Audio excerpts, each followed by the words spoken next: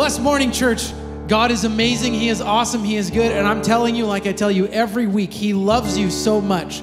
Listen, there's a song that we sing often, right? It says, today is the day, right? Because Scripture even says, today is the day that the Lord has made, so I will rejoice and be glad in it. It encourages us to do that. So I'm going to open this up in prayer, and I want to encourage you. I don't know what you're going through. I don't know what circumstance you may be facing, other than obviously the pandemic. But I'm telling you, if you choose this day to say, today is the day, I'm going to rejoice and be glad in it, you watch what the Lord does, even today in your life, and see how it doesn't set forth a chain reaction of the Lord showing goodness from His heart to yours, and you seeing it manifest in your life. But let me pray for us. Father, I thank you that you do love us so much. I thank you that today is that day where we can rejoice and be glad in it, Lord. Because every day is that day, because every day is given to us by you. We have a reason to praise you. We have a reason to rejoice, Lord. And if some people feel like they don't have one, Lord, I pray that you reveal to them a reason that they have to praise you and rejoice. So, Lord, let our worship this morning, tonight, in the afternoon, whenever somebody's watching this, Lord, let it be pleasing to you. And, Lord, let it persuade and convince our hearts of your goodness and your faithfulness towards us. We love you and we praise you, Lord. In Jesus' name we pray. Amen, amen. Let's worship together.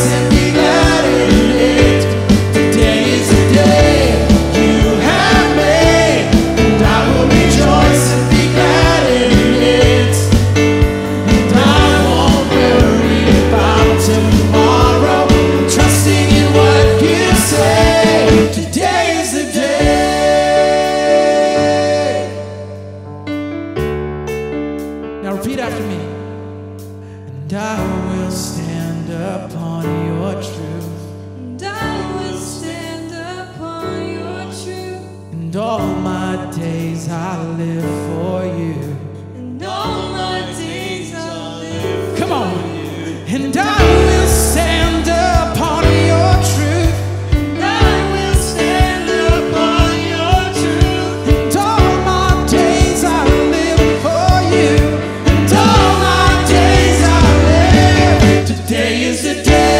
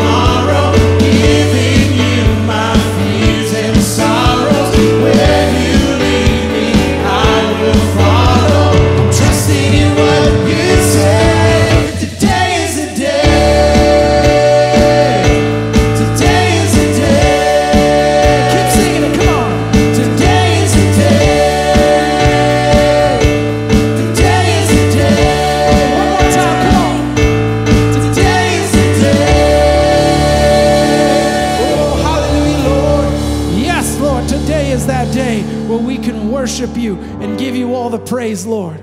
All the praise, all the honor, it goes to you. Thank you, Lord, that we don't have to be afraid. Lord, I thank you that we can give you all of our fears and sorrows. Lord, that we will stand upon your truth. And all of our days, truly, we will live for you. Let that be the conviction of our hearts, Lord, to mean those words which we sing. Hallelujah, Lord. Thank you so much. Now, I have a new song that I want you guys to learn and listen to. It's called No Longer Slaves, and maybe some of you have heard it maybe on the radio or something before. But it talks about how we're no longer slaves to fear, but it reminds us that we are children of God.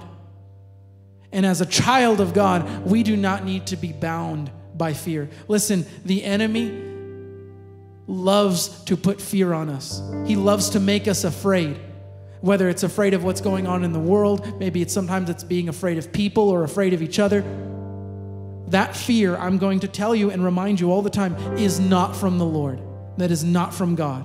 And I've prayed this many times over our church, but the Bible says that God has not given us a spirit of fear, but of power and love and of a sound mind. So when you have that spirit of fear, I want you to remember this song as we sing it and as you learn it, that you can sing, I'm no longer a slave to fear, but I am a child of God. So let's sing that together. And if you don't know the melody, we'll sing it, and as you pick it up, sing right along. You unravel me with a melody. You surround me with a song of deliverance from my enemies, till all my fears are gone. Let's sing this together. It goes like this. I'm no longer a slave to fear. I am a child of God. Sing it again. I'm no longer a slave to fear, for I am a child of God.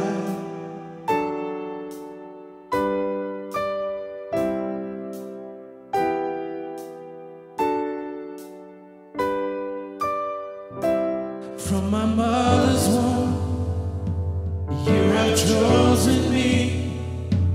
Love has called my name, and I've been born again to a family.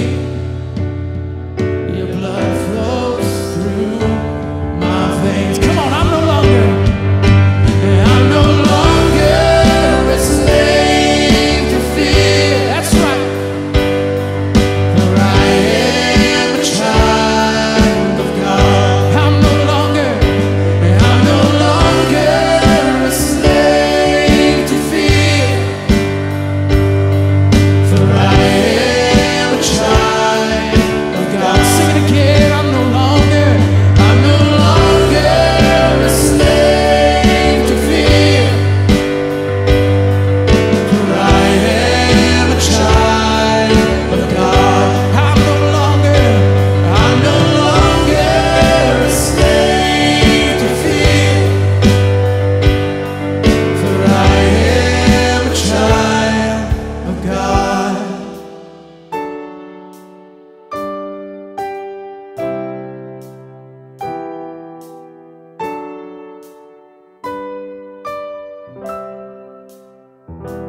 I am surrounded by the arms of the Father. I am surrounded by songs of deliverance. Come on. We've been liberated from our bondage.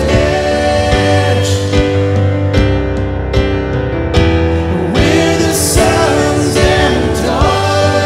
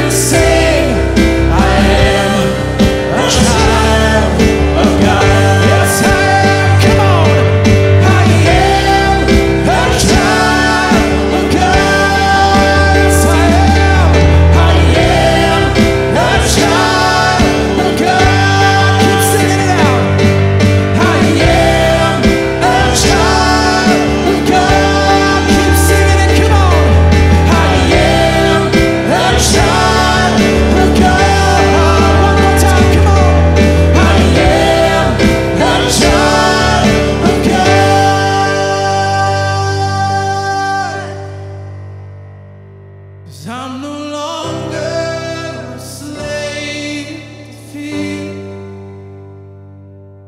for I am a child of God. One more time, come on. And I'm no longer a slave to fear, for I am a child of God. Lord, we are your children, and we don't need to be slaves to fear. Lord, the devil loves to put fear inside of us. He loves to make us afraid of so many things. Especially when it comes to things we don't know the answers to, when it comes to the future, when we can't predict things that are going to happen, even specifically with this pandemic. But Lord, you are the maker of heaven and earth. You are the ruler of this world. The true king here is King Jesus. You are in control, Lord. And if we put our trust in you, we need not have any fear.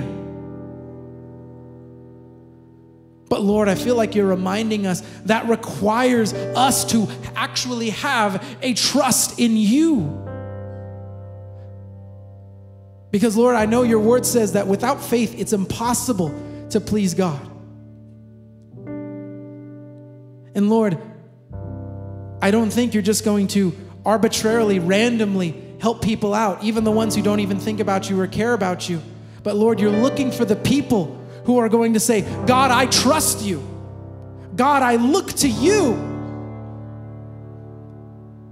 Jesus, I fix my eyes upon you. You're looking for those people who are going to say that. Because Lord, I believe if you were just to bless everybody on the earth fully and completely without them having any acknowledgement of you, Lord, you could even bless us, Lord, straight to an eternity without you. Because we would not know the one who was blessing us. We would just think it was ourselves. We would think that we were the ones who made ourselves strong, or we were the ones who made ourselves prosperous. But no, Lord, you're looking for people who will cry out to you, cry out to their Heavenly Father and say, Lord, I need you. And Lord, I believe you. Lord, when you say that I don't need to fear any evil because you're with me, I believe it. Lord, let that be the truth of our hearts. Let us really be meaning that when we say it. Lord, let our faith that we have, let it be manifested through actions of faith, Lord. Because you did say in your word that faith without works is dead. And that doesn't mean you believe in the existence of God and then on the side you have, random good works. That's not what you're talking about. But that the faith that we have in you causes us to walk it out. Lord, you said we walk by faith, not by sight. So Lord, I pray that we would be a people, everybody, even who's a part of Living Hope Church and everybody who's just listening as a guest, Lord, through the YouTube service. Lord, I pray that all of us would be people who genuinely look to you, who genuinely trust in you. Because, Lord, so many things could happen in the future. Things may not go the way we want or the way we expect them to go. But Lord, when we put our trust in you, we know that we are okay. Lord, you promise in your word for those who trust in you. You said that you surround the righteous with favor like a shield. And then some people might say, yeah, but I'm not really righteous. How can I trust that the Lord's going to surround me with favor? Oh, but if you believe in Jesus, if you've been washed in the blood of the Lamb, you have been made righteous. Not in and of yourself, but because of the sacrifice of Jesus Christ. And that's why all the promises of God are yes and amen in Christ Jesus. So we thank you for your son Jesus, Lord. who gives us the confidence because of what he did. He gives us the confidence to come boldly to your throne of grace to obtain mercy and help in our time of need. So Lord, this is why we want to be able to sing to you that we are not slaves to fear, but we are children of God. Thank you, Lord, that even as we sang in this song where we said, you split the sea so I could walk right through it, and my fears were drowned in perfect love. Lord, that's based on scripture because it says in your word that your perfect love will cast out fear. And maybe there's someone listening right now who says, I don't feel God's perfect love. I don't think God loves me at all. Lord, I just, right now, I command that lie of the enemy, whoever's thinking that, to be gone in Jesus' name. And I declare, Lord, that you begin to reveal your tremendous heart of love for that person or those people, that they would know that their fear can be cast out by your perfect love. And I declare, as they put their faith in you for that it will be done for them, Lord. Thank you, Lord. We love you and we praise you. Lord, we understand that we are going through such a trying time right now in the midst of this pandemic. But I thank you, Lord. And I quote this many times in prayer and when I'm speaking, Lord. But you said in your word, though I might walk through the valley of the shadow of death, though I might walk through the darkest of valleys, I will fear no evil because you are with me. That is the truth. That is the truth that we can hold on to and believe in, Lord. So let us fear no evil. Let us not be people who react based on fear, Lord, but people who walk based on faith in you. We love you, Lord. And we praise you for everything that you've done in our lives, everything that you're currently doing, even in the midst of this crisis, Lord, and everything that you will do in the future. We pray with expectancy and hope that you will do a mighty work in us, through us, and for us if we put our faith in you. We love you and we praise you for all these things. In the mighty name of Jesus, we all pray. And together we said, amen. Amen. Man, God is so good. He is so good and he loves you so, so much. Please put your trust and your hope in him. Please believe in him, not just in his existence, but believe what he says. As you open your Bible, as you open the scriptures, God's going to speak something to you. I promise you he will if you open your hearts and ask him to do it. He will speak to you and show you things in his word. And you'll be like, wow, I know this was written 2,000 years ago, but it's almost like God is speaking to me right now. I'm telling you that can happen. And I want to encourage you in that. So be blessed by the message that's going to come forth from our pastor, Bill Wilcox. Be blessed by it. And I pray that the word that he speaks, the word that he brings forth, that's straight from God, that it goes on the good ground of your hearts and it reaps 100 times what was originally planted. God bless you and be blessed by the message.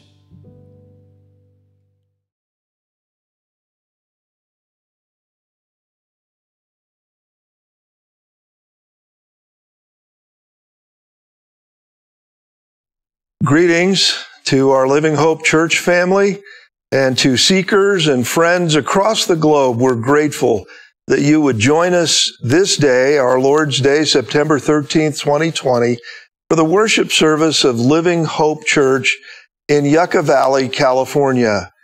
Wasn't that a great time of worship with Eric and the worship team? So appreciate their effort and the preparation that they put in and the execution as they sing those songs, and clearly they are worshiping the Lord, not just performing a service. So we're grateful to them for this time of worship. A couple of announcements that I want to make, and then we're going to dive right into our study, continuing study in the book of Colossians. First of all, appreciate those of you that joined us Friday night for the movie night up in the amphitheater. Keep an eye on your email. We'll let you know when the next movie night is planned. But what a great time as we shared together in that time to watch the movie and to enjoy fellowship with one another. So God bless you that came. Also, guys that joined us yesterday for the Zoom Bible study, our monthly men's Bible study. What a great time as we studied God's Word together. And we do that on the second Saturday of the month. And if you'd like to be part of that Bible study, send me an email and let me know your interest there, men. And my email address will be changing, but for right now, it is still pastorbill@efcyv.org. And then last, but certainly not least, I want to invite you out to the evening service this evening as we meet up in the amphitheater. There is an important change. We will be meeting at 6:30, not 7. We'll meet at 6:30 up in the amphitheater for a time of actual in-person worship. We've changed the time to the earlier 6:30 time because it's getting darker earlier now. And so we want to capture the daylight, and also with it getting darker earlier, that means it's cooling down earlier. So if you're local, join us for a great time of fellowship and of worship. We will be practicing our social distancing, and we encourage you to bring a face covering of some sort, and especially if you're in a situation where you're not able to maintain that 6-foot distance from someone who is not part of your household. But God bless you, and thanks for joining our time together, this worship service of Living Hope Church of Yucca Valley. I will be in the book of Colossians, chapter 3, beginning in verse 22, and we're going to dive right into that. And so grab your Bibles, follow along. I'll be reading 3:22 in Colossians from verse 22 in chapter 3 through verse 1 of chapter 4, and then I'd like to pray for our time together. All right? Colossians chapter 3, verse 22. Slaves in all things, obey those who are your masters on earth, not with external service as those who merely please men, but with sincerity of heart, fearing the Lord. Whatever you do, do your work heartily, as for the Lord, rather than for men, knowing that from the Lord you will receive the reward of the inheritance. It is the Lord Christ whom you serve. For he who does wrong will receive the consequences of the wrong which he has done, and without partiality. Masters, grant to your slaves justice and fairness, knowing that you too have a master in heaven. Let's pray together. Our gracious God, awesome in power, amazing in your kindness and mercy to us, Lord, we thank you that we can come right now into your presence and know that you hear us. Lord, as I film this, I celebrate that you're hearing me as I speak to you, and that your children, as they listen to this, can know that you are with them right now in their living rooms, wherever they may be as they watch this worship service. Lord, may they know your strength and power and presence with them. And so, Lord, we lift up this time to you. I pray that this portion of your word would be abundantly clear to your children. I pray especially for those seekers after the truth who have yet to receive Jesus into their hearts. Lord, that you would speak to them in a powerful way as they watch and listen to your word being explained. And to that end, Father, for their understanding, for all our understanding, I ask that you would fill me with your Holy Spirit even now. Speak through me as I seek to expose and expand the Word of God, to open their eyes that they might more readily understand it and apply it. In Jesus' name we pray. Amen. Amen. Well, an interesting passage of Scripture, I would remind you, we were covering God's guidance for households, Christian households. Last week particularly, we were looking at what God has to say about the relationships in a family household situation, the relationship of the wife to the husband and the role that the wife plays in that, the relationship of the husband to the wife and the role of the husband and what his responsibilities are to her, and then children to parents. How do you be a godly child? Well, God's Word tells us. And then last of all was the role of the father to the children and the importance of dad's role in being a parent and ministering to his children. Today, and in this portion of Scripture, we move from the kind of under the same roof situation to what was then in the first century and is now in the 21st century, very common situation for us all, that we are part of a workplace. And so the Holy Spirit, through the Apostle Paul, addressed some of those issues with respect to the workplace. And so it answers the question here, how does our relationship with Christ affect our relationships in the workplace and our work, as it were? Also, what does God value in the workplace? What does He value for us to do and be in that work environment? And if we can see what God values, then we can arrange our priorities to line up with what's important to Him. And I see four things here. First, humble submission. Second, enthusiastic attitude. Third, honesty and integrity. And fourth, justice and fairness. By the way, I provide structured notes to help you follow along.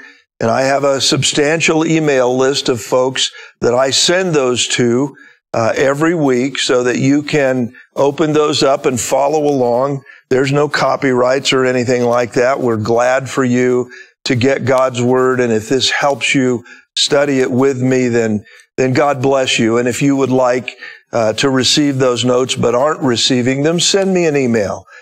Shoot me an email to that address that I mentioned to you just a minute ago.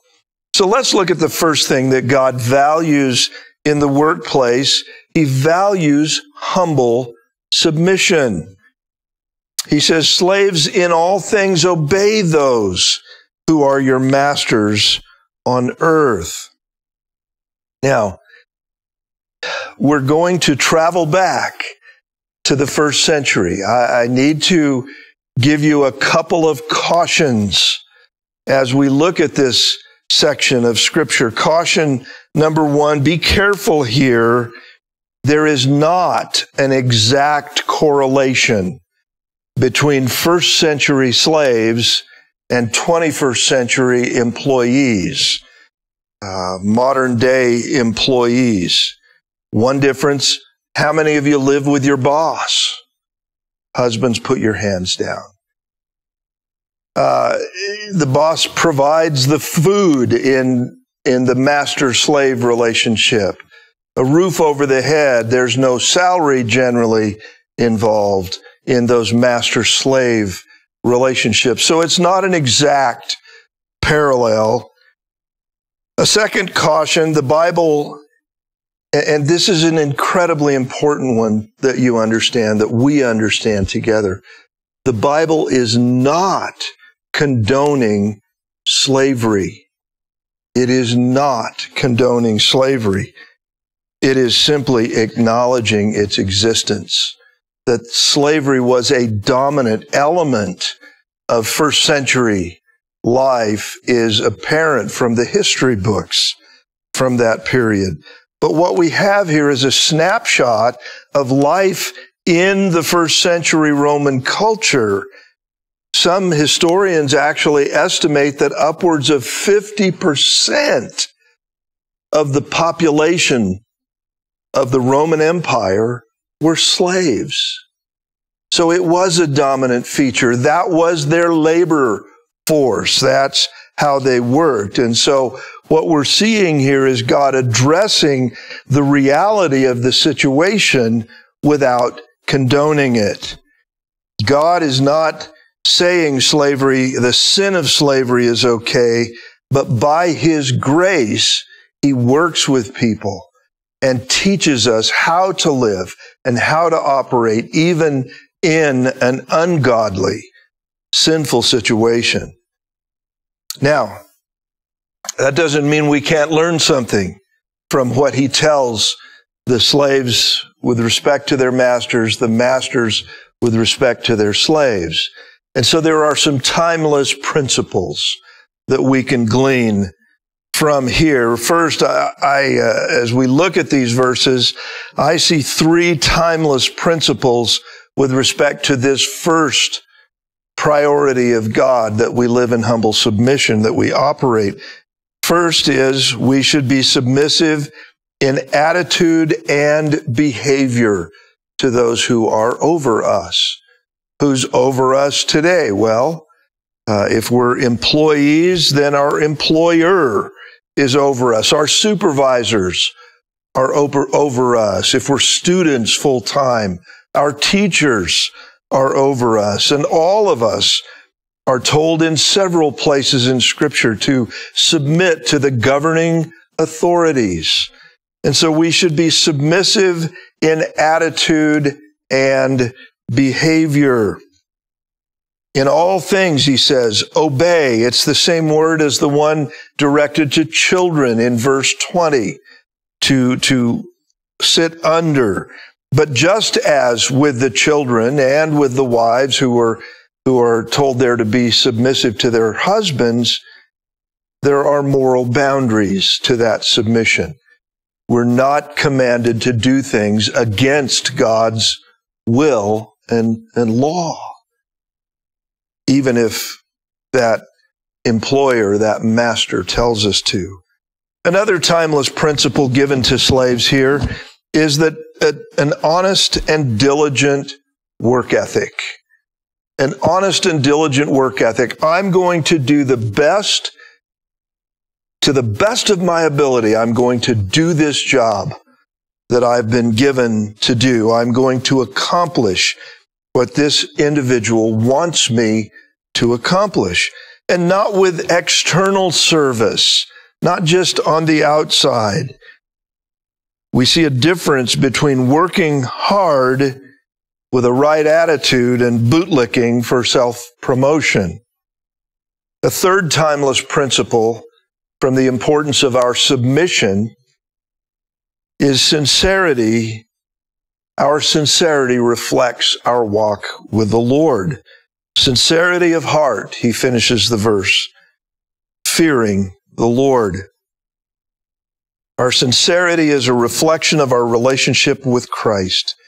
Our insincerity would be a reflection of our old nature. And so, sister, brother in Christ, follower of Jesus, we're to submit humbly to those that are over us, to our bosses, and so forth. God values humble submission. A second thing that God values in the workplace is an enthusiastic attitude. An enthusiastic attitude. Colossians 3:23 says, whatever you do, do your work heartily, as for the Lord rather than for men. With enthusiasm, with all your heart, do it. Get into it. Work. This is an overarching principle that applies to us all, not just to the slave, not just to the employee. Verse 17 indicates that everything we do should be done in submission to the lordship of Jesus Christ. And so this is another way in which we're told whatever we do heartily as for the Lord rather than for men.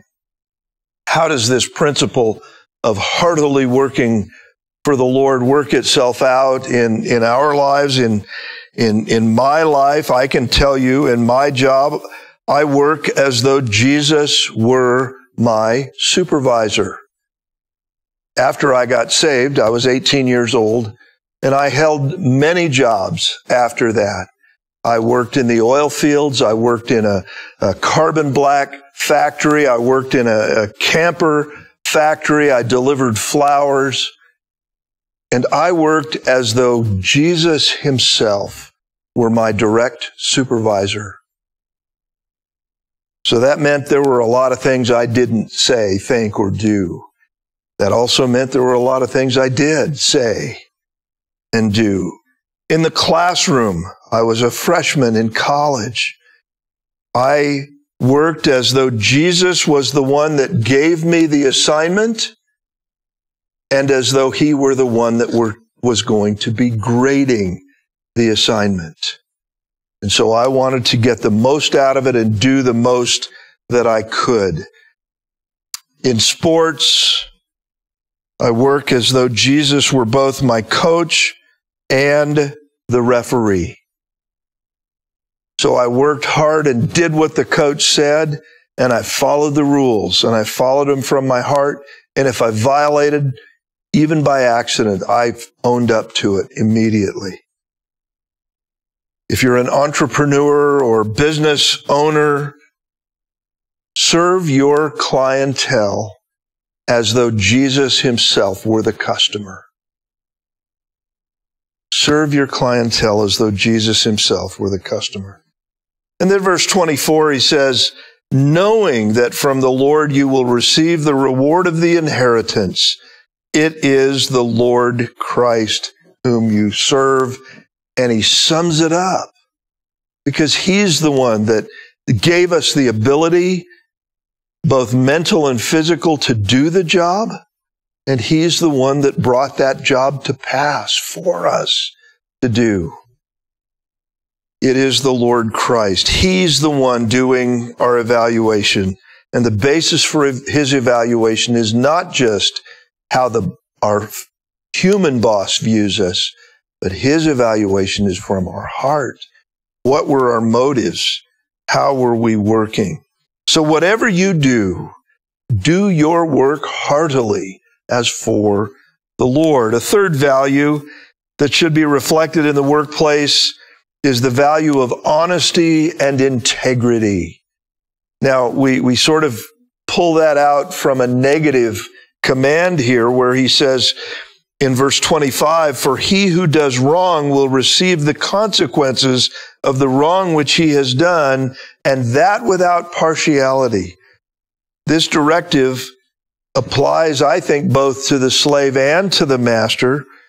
In terms of a general principle, there's a warning here not to do wrong, especially in the workplace. He who does wrong will receive the consequences. What do we do wrong in the workplace? Well, we shirk, we cut corners, we do things we're not supposed to. How many people grab that handful of pens out of the container and take it home, or make personal copies on the company copy machine? You can fill in the blanks, and the rationalizations are bad. But he says, he who does wrong will receive the consequences. And so there is the general principle here that we reap what we sow. Galatians chapter 6, verse 7 says that explicitly. He says, do not be deceived. God is not mocked. For whatever a man sows, this he will also reap. And he goes on to talk about sowing to the flesh, sowing to the spirit, and the negative you reap from the flesh, the positive from the spirit. sowing and reaping. The future element of the verse in Colossians 3:25, it indicates that even though someone may get away with wrong behavior here and now, they will ultimately have to give an accounting for it. They won't get away with it forever. So our behavior in the workplace has consequences.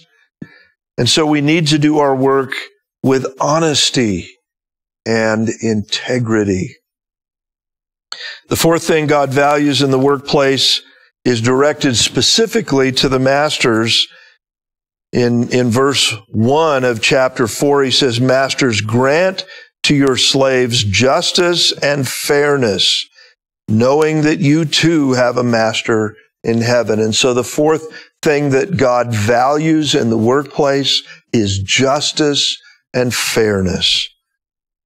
Remember, and it's been a long time since we began our study in the book of Colossians, but as we looked at the background of the book, the author and the date of the writing and the place of the writing and the occasion of it, Paul wrote this letter to the church in Colossae when he was in a Roman prison. Rome was several hundred miles away from Colossae. Rome, of course, is in Italy. Colossae is in modern-day Turkey. And so even if you went by sea, which was the more direct route, it was still hundreds of miles. Paul wrote this letter to the church, and his method of delivery was to give it to a person who hand-carried the letter. And the person he gave it to carry the letter was a guy named Onesimus. He's a guy that Paul met there while he was in prison in Rome, and Paul shared the gospel with him. He led Onesimus to Christ. And Onesimus then followed the Lord by staying there and serving with and serving Paul himself. And so Paul wrote a letter, not just the letter to the church in Colossae, but he wrote a letter to a fellow in Colossae by the name of Philemon. And perhaps you've seen the book of Philemon in the New Testament. That's the letter, along with this Colossian letter that Paul sent with Onesimus to take back. Why is that significant? Because Onesimus was a slave of Philemon's. And he ran away from Philemon, escaped to Rome, and that's where Onesimus came to know Christ through the ministry of Paul, and then Paul sent him back to his master, Philemon. And Onesimus brought these letters to the church and to sort of a letter of recommendation from Paul to his master, to Philemon.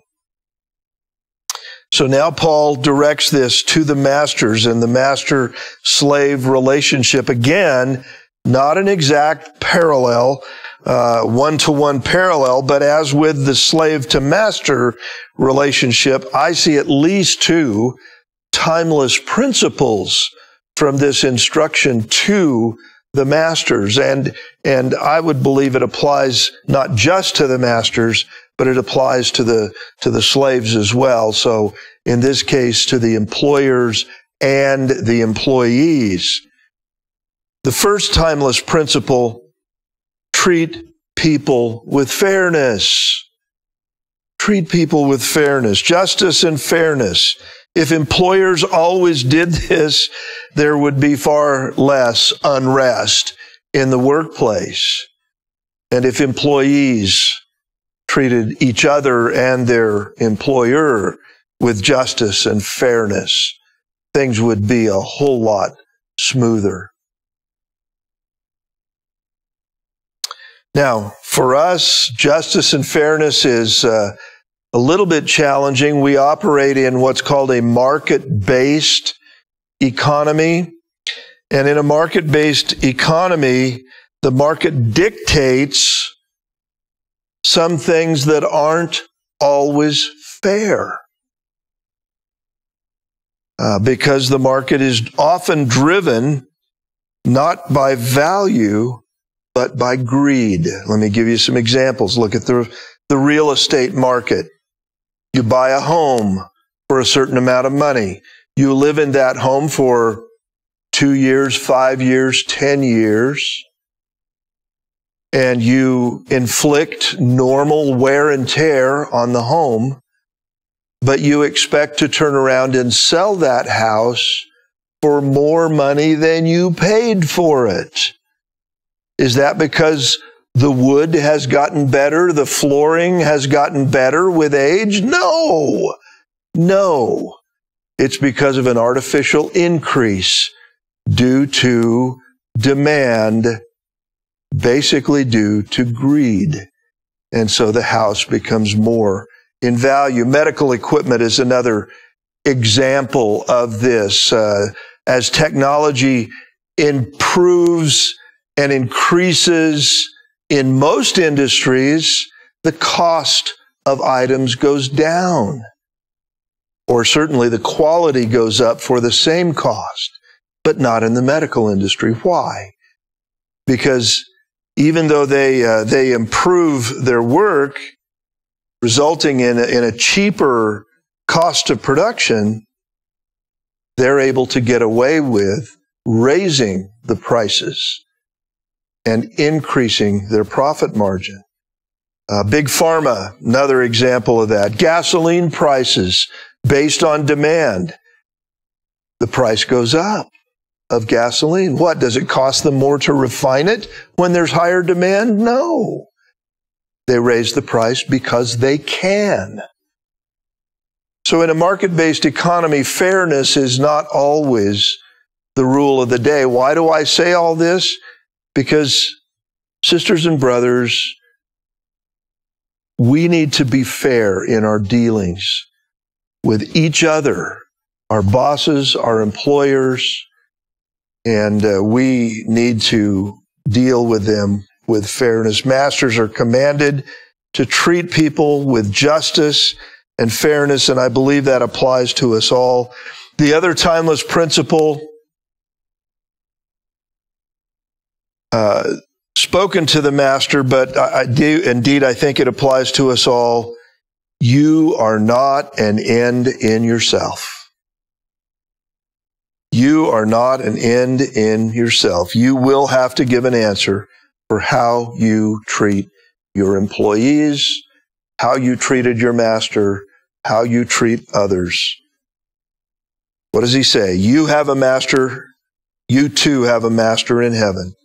You'll have to give an answer to Almighty God for the way that you worked with your employees, the way that you treated them.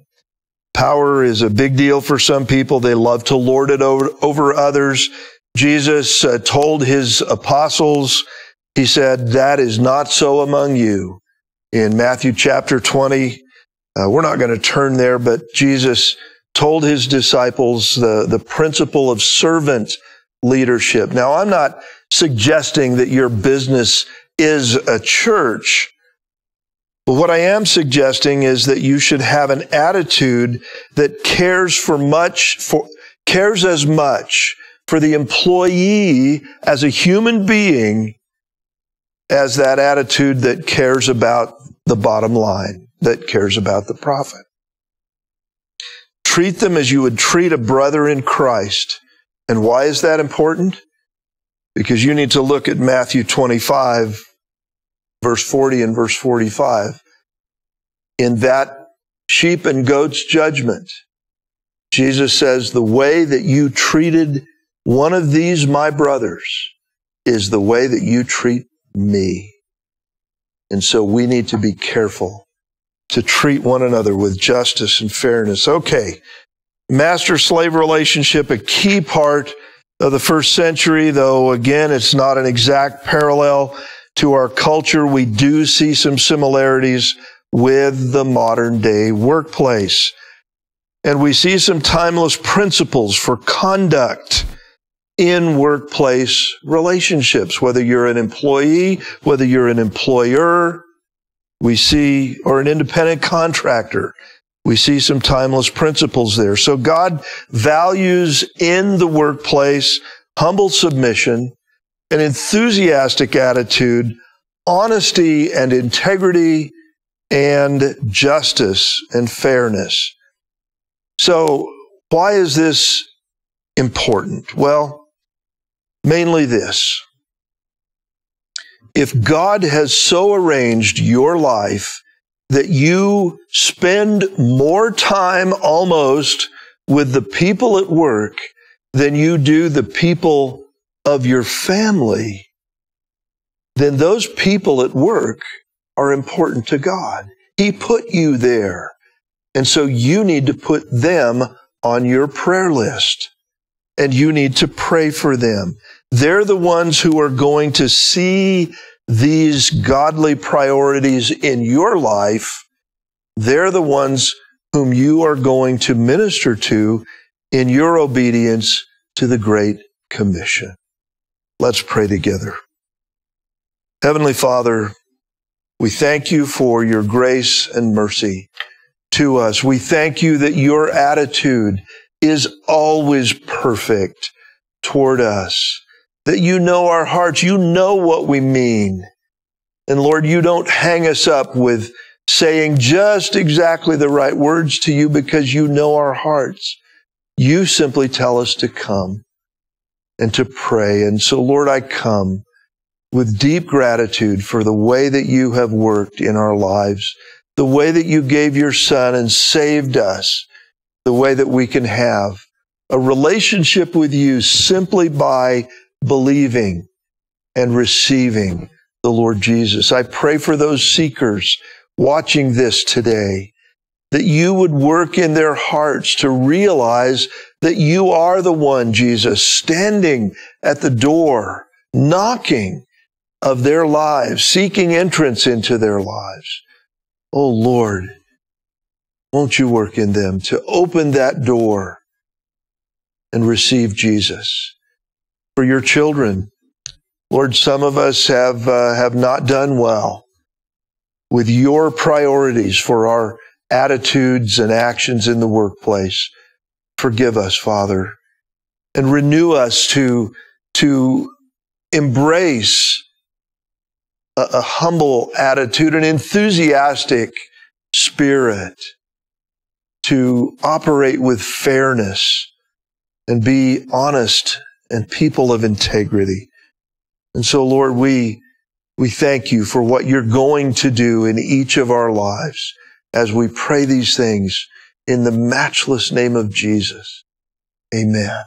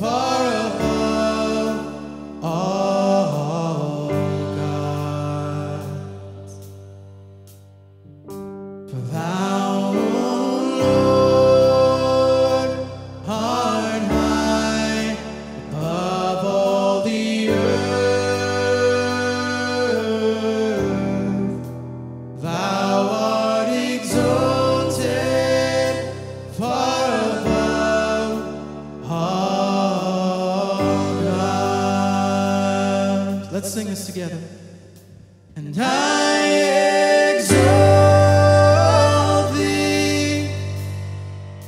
I exalt thee.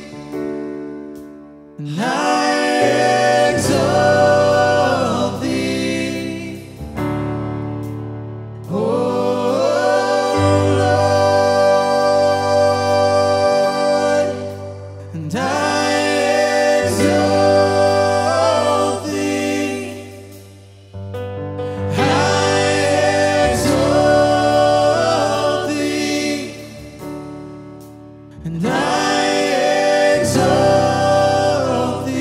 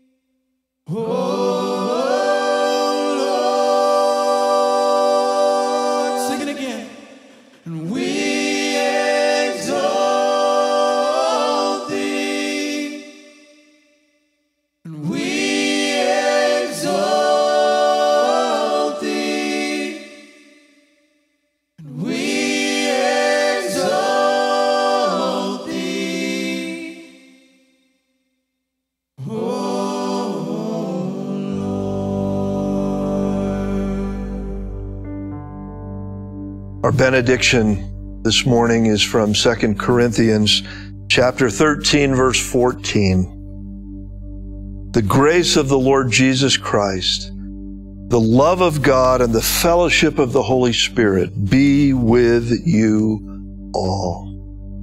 Amen and amen.